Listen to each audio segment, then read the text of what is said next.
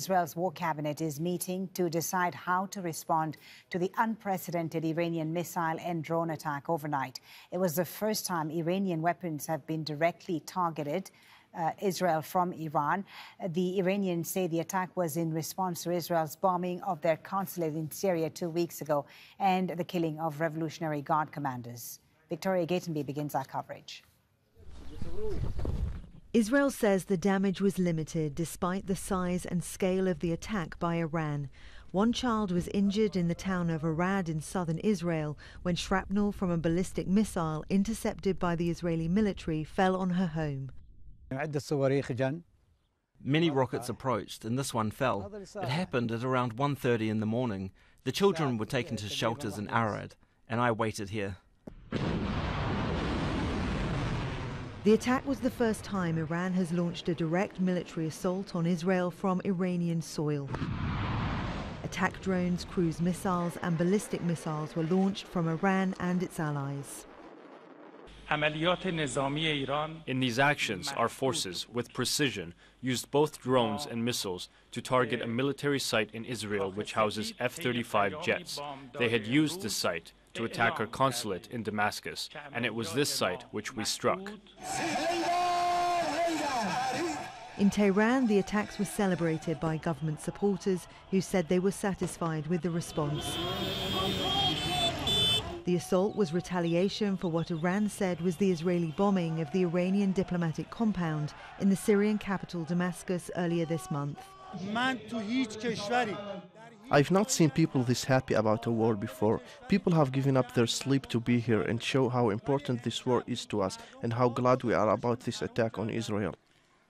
The Israeli military says that the vast majority of Iranian missiles and drones were intercepted outside Israel's territory, such as this one in Erbil in northern Iraq. Last night, Iran launched an attack against Israel and launched more than 300 threats of various kinds. The Iranian threat met the air and technological superiority of the IDF, combined with a strong fighting coalition. US President Joe Biden phoned Israel's Prime Minister Benjamin Netanyahu to reaffirm what he called America's ironclad support.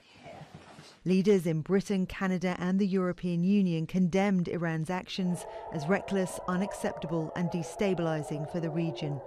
Israel has signaled it will respond to Iran's attack. How and when will be decided by the country's war cabinet. As international calls for restraint increase, it's hoped a direct war between the two countries can be prevented. Victoria Gatenby, Al Jazeera.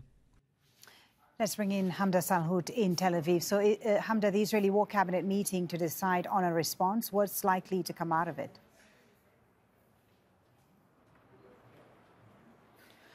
Well, War Cabinet Minister Benny Gantz has released a statement, but before we get into what he said, this is a meeting of the War Cabinet that is just Benjamin Netanyahu, Israel's Prime Minister, the Defense Minister Yoav Gallant, and Benny Gantz, a War Cabinet Minister. In this group of individuals, they are the ones who are going to decide if there is any sort of response to the Iranians. But Benny Gantz releasing a statement saying that, in fact, there will be a response at a time and place of Israel's choosing. He said that what happened yesterday was a test of Israel's military capabilities, and they succeeded, but it needs to be strengthened. And along those lines, there needs to be more strategic partnerships created in the region to assist Israel, because he says Iran is a global problem. Now, there have been reports that after conversations with American counterparts like Netanyahu speaking with U.S. President Joe Biden and Yoav Gallant speaking with Lloyd Austin, that perhaps they deterred them from having a response almost immediately. But again, there are a lot of moving parts here. A lot is still up in the air, and the Israelis are saying that this is far from over. What's been the impact, Hamdah, of the Iranian attack on Israel? All schools and daycares closed. The airspace has reopened, but how much disruption has there been?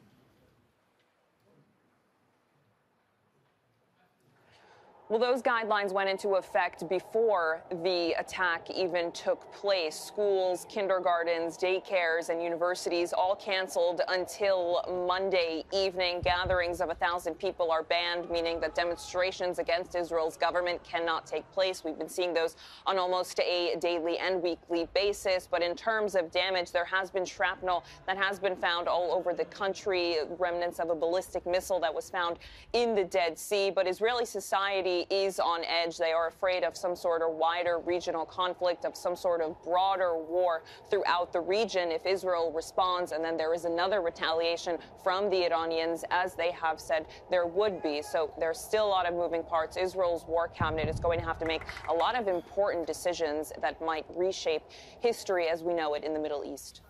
Hamdah, thank you very much for bringing us the latest there from Tel Aviv. Make sure to subscribe to our channel to get the latest news from Al Jazeera.